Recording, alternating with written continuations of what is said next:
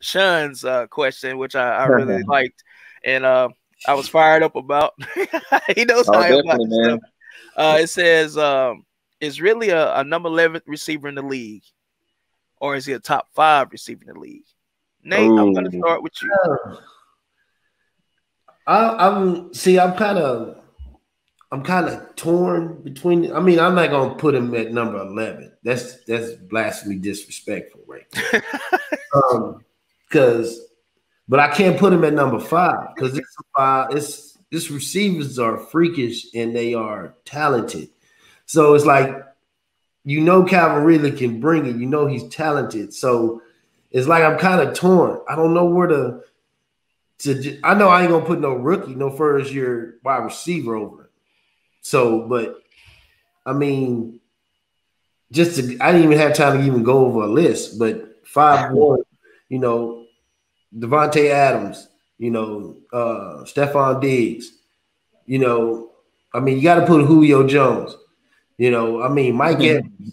I mean, the list goes on and on. It's like Calvin really can't. Mike Evans is. I'm just gonna say it. Mike Evans is not better than Ridley, but go ahead, continue. He's nice though. I mean, but it's like he has his own.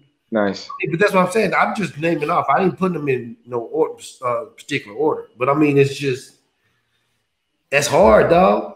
He ain't no top. I mean, he ain't no 11.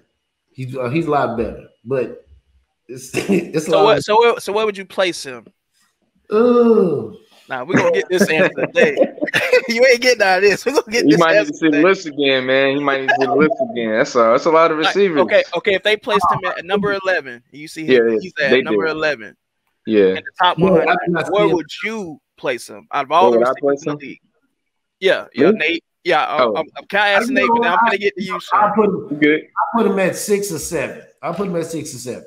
6 or 7. Yeah, I'll put him at 6 or 7. So who's put over him? I mean, I put him over Amari Cooper, and I like Amari Cooper. Everybody say Amari Cooper is a good route runner. He ain't better than Calvin Ridley. I'm sorry.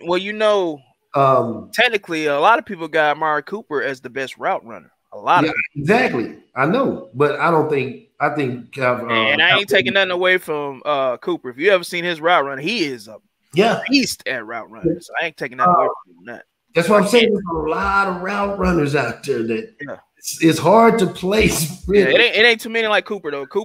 He's special, man. When it comes to route running. Really, but he's an Alabama boy, so it's like all of them in that mode, man. All of them come from Alabama and run them routes, man. That's what they do. I mean, you could probably, if you really just really think about it. I mean, Keenan Allen, he's a good route runner. Yeah, I mean, he's one of the best. And say I got no issue with that. 11 probably might be a good spot for me.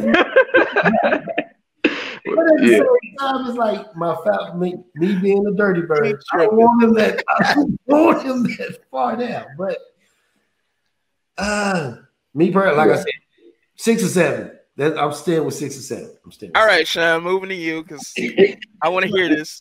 No, man. I mean, I agree with Nate, and it's like when you really think about it. And again, I'll say this: Calvin. First of all, I'm glad Calvin really made the top 100. Excuse me, because he's number 65, and he didn't make it. This is first year making it, and I think this is about to be his 4th year in the league. So first off, I'm glad he made the list. When you rank, you got to think though, guys. Receivers and defense. Well, you got to think it's at least 3 to 4 receivers on the field, possibly at a given time. So for Calvin Ridley to be the 11th ranked receiver, and we understand when he came in his rookie season, him and Julio was that 1-2 punch. It was like, ooh, he's scoring more touchdowns than Julio. Yeah. Although it's not always about the touchdowns, it's about the receiving yards. And Julio always is up. He's a leader elite. So with Calvin Ridley, man, he did it last year. Last year was definitely a breakout season. He's already had, I guess, the breakout season his first couple of years. He's been consistent, but last year you've seen with Julio being out majority of the season, hey, this is our guy. This can be the guy. I will say this though, as a Falcons fan, a lot of times I did see Calvin Ridley, and it's nothing bad on his game at all because he's a great route runner. They showed it too. But a lot of times I see Calvin Ridley explode in the first half. And a little bit in the third and fourth quarter, it's like, where's Ridley? You might see a Russell Gage. Or, it's like when you need, I'm not saying he can't make the big play when you need it. I'm not saying that, but I will see a huge explosion on the first drive, the first couple drives of the first half. And then Calvin really you might not see him at least possibly for the rest of the game, or even just, it might be a spurt or a moment. So with Calvin Ridley, You mean just after real he quick, got over 100-something yards already? yeah. Like you might have like 100 yards or something in the first half, or 80, 85 yards or something like that. All I'm saying is this.